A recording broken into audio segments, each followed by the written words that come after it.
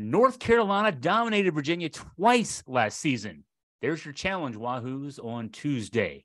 Hey, Chris Graham here for Augusta Free Press. Virginia and North Carolina meeting up in Charlottesville, a JPJ late game tomorrow night, 9 p.m. tip. Will be a late night for me. I'll be there at JPJ and then writing for a good while afterwards, no matter what happens, win or lose for Virginia.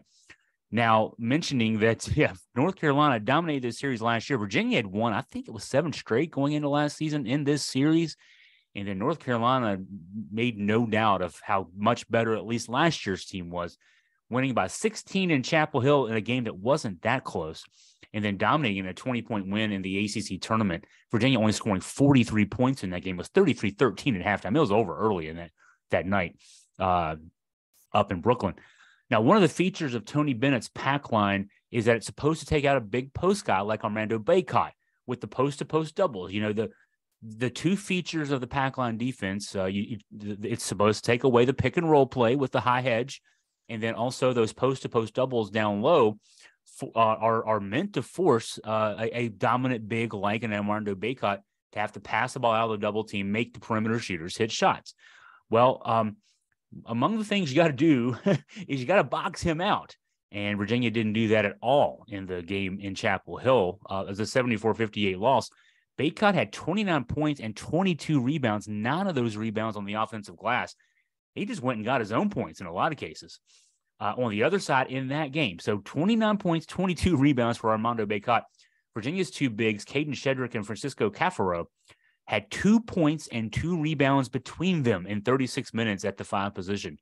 29 and 22 versus 2 and 2. Someone dominated that day.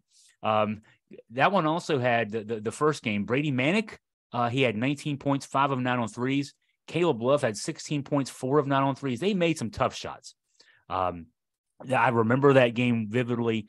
They made some shots hand and face, falling down, everything else. Sometimes guys make shots, and that happened certainly in that game. The game in Brooklyn was different. Virginia wasn't necessarily dominated by Bacot as much as they just couldn't score. North Carolina held Virginia, I mentioned, 33-13 at halftime, 13 points for Virginia in the first half, 43 points on the night. And that was just an ugly one. And oddly, for college sports in 2023, these are largely the same 2 rosters. Brady Manick's not around. He's replaced by a guy named Pete Nance, a transfer from Northwestern, who's another big from the Midwest who can shoot threes. Virginia's got their own Brady Manick-like guy, Ben Vanderplas, who's up and down this season so far. But other than that, largely, again, these 2 teams are pretty much the same. There's a couple freshmen that play for both teams in support roles, but the key players for both sides are familiar from last year. So just to refresh you guys and gals on North Carolina, Bacot, yes, again, he's doing it. He's putting up ACC Player of the Year numbers, 18.8 points a game, 11.2 rebounds a game, 56.7% shooting. And he's doing all that, leading the team in scoring and everything else with getting less touches. He's actually 3rd on the team in field goal attempts per game. The backcourt of Love and RJ Davis it's a productive backcourt, but they use the ball a ton. Love averages 15.2 shot attempts per game. Davis 12.6. Those guys will put it up. Love, not quite as effective as he had been last year. 39.9% from the field, just 29% from 3. A little bit better numbers for Davis there. 43.6% from the field, 34.6% from 3.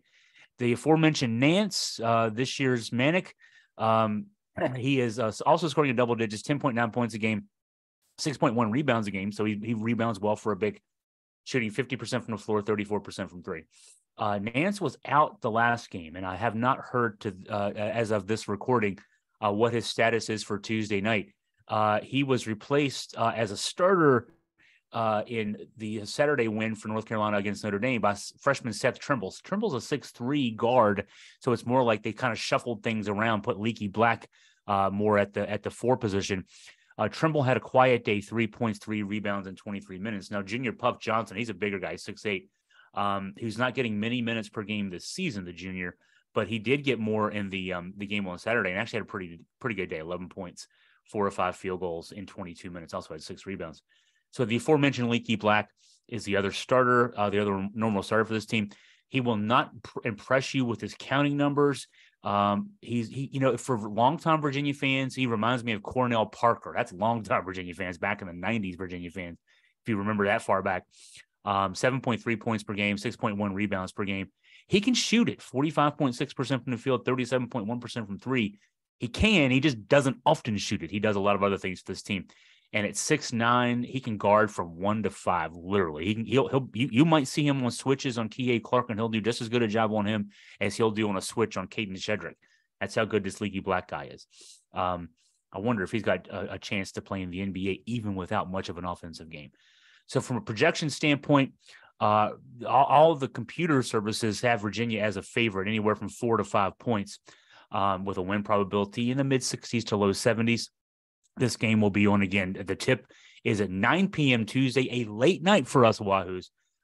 Go to Augusta Free Press for the game preview. I have lots of other news and notes columns on Virginia basketball from the past few days. The recap of the win on Saturday over Syracuse. A story about Tony Bennett's 327th win, setting the new school record for men's basketball coaches. Also a column where I implore Tony to stick up for Caden Shedrick, who's getting into early and often foul trouble for no good reason, not because he's committing all these fouls that he's being called for. And so look for those things and more on AugustaFreePress.com. And if you have a question for me, something, a story idea, a news tip, anything like that, feel free to email me at chris@AugustaFreePress.com.